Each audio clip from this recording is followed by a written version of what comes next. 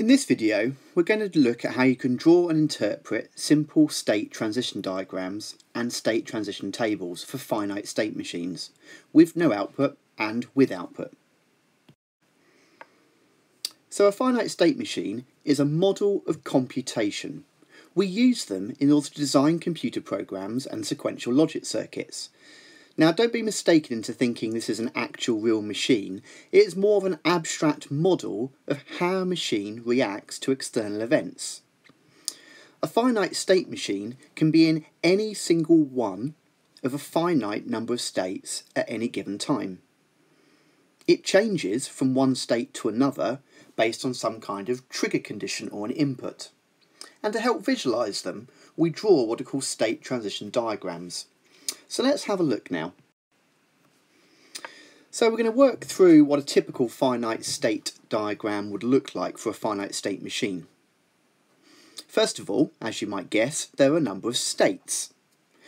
The finite state machine can only ever be in one state at a time, and these are represented by circles with text in, as depicted here. Typically, one of these states will need to be a start state. This is the state in which the finite state machine begins, and we represent it by an arrow that's coming in from nowhere. So in here, state 1 would be our start state. You can have one or more except states. These are denoted by double circles. So here, state 3 and 4 are except states, and we're going to see how they work in a little bit more detail in a bit. We then have transition arrows, and these join the various states together. These are represented by directional arrows, and this is what allows us to move from one state to another. Each transition arrow must have a transition condition. Here we've just labelled them as kind of X, Y and Z. This is the condition or the input which causes us to move from one state to another following the arrow. So, very simply put, here's a finite state diagram for a safe. It can be in one of three states at any given time. It can be open, it can be closed, and it can be locked. Here we see the transitions moving from one state to another, and we see the condition that triggers us moving from one state to another. So when the state is open, the condition closed safe door triggers the transition to the state closed. The condition lock safe moves us from the state closed, following the transition, to the state locked, and so from the other direction. It's possible to represent any finite state machine as a state transmission table, and you have to be able to create one from the other and vice versa in the exam. So we can see the three states down the side here.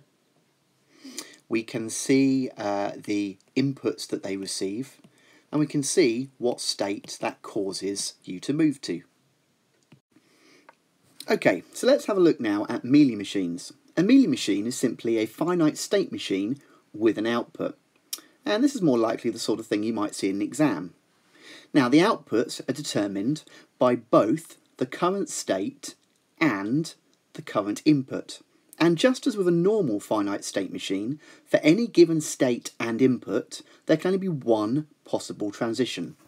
So here, the inputs are shown in red, and the outputs are shown in blue.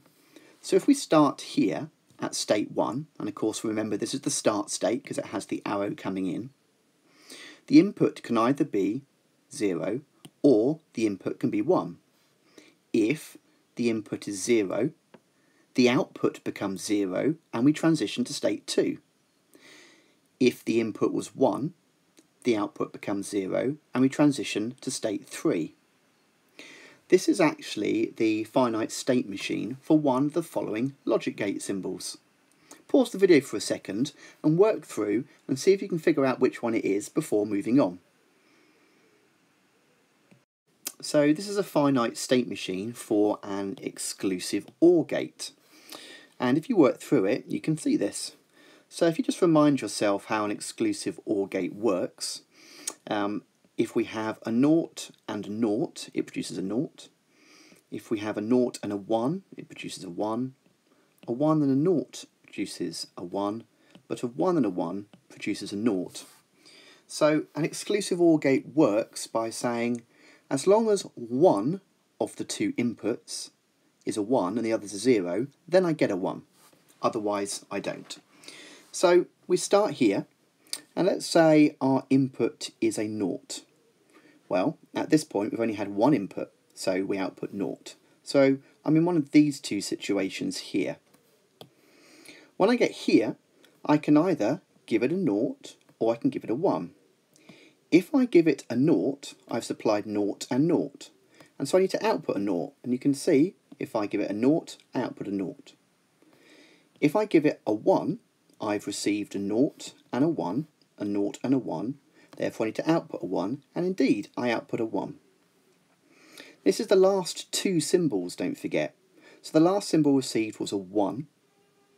If I therefore now receive another 1, so I've got a 1 and a 1, I should output a naught.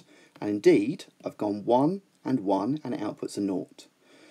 Of course, if this time I output a 0, I've got a 1 and a 0, and I should output a 1. And indeed here, I output a 1. And you can follow this all the way around to see that this is the finite state machine for the exclusive OR gate.